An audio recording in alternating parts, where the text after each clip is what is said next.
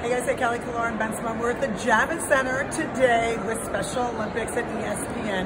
Stacey, tell me a little bit about why the Special Olympics is so incredible. Special Olympics New York has 68,000 athletes across the state, people with intellectual disabilities who want to competitively compete and train in about 22 Olympic-style sports. Oh my God, so today they're playing hockey. This is our hockey regional tournament. So they have already practiced, they've already trained, they've already beaten out their fellow teams back home in their counties, and That's these amazing. are the champions, and somebody here will take home the gold medal. So Team ESPN, what is so special about being here today? Anyone want to talk about it? Anybody? Yeah, just the general atmosphere. Everyone's super pumped to be here. You can see that on their faces. They're just thrilled, and it's infectious. Yeah, it is. It's amazing. ESPN. Just so you know, Disney, ESPN, ABC have been doing this for years, years and And years. not just for Special Olympics New York. ESPN is a massive partner for Special Olympics International, probably one of their best. So when we have our USA Games, our World Games, it is on Sponsored the ESPN highlights. It's on that, which just raises the awareness for our athletes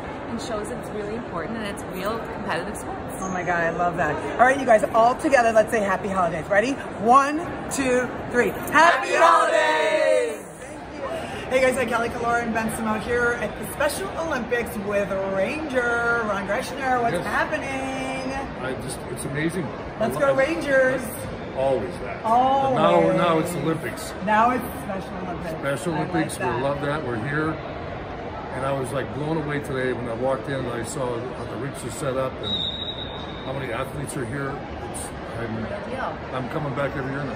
I know, we appreciate that. So the great thing about the Special Olympics is that some people win and some people lose. It's not, protected. So there's a lot of emotions are really running really high today. It's a very competitive game. We really appreciate you being here. Stacey, do you have any words about just working together, playing together? Having Ron here, I think, and respecting our athletes so much because they're such Rangers fans and hockey fans, and that's what they want to do. So I think just really just built up the excitement that we're all feeling. See who gets to wear the orange jersey at the end. That's so how great is that? The jersey at the end. So I played 16 years, never won a cup, but I got close. You get a little you get up. But the next year, try harder.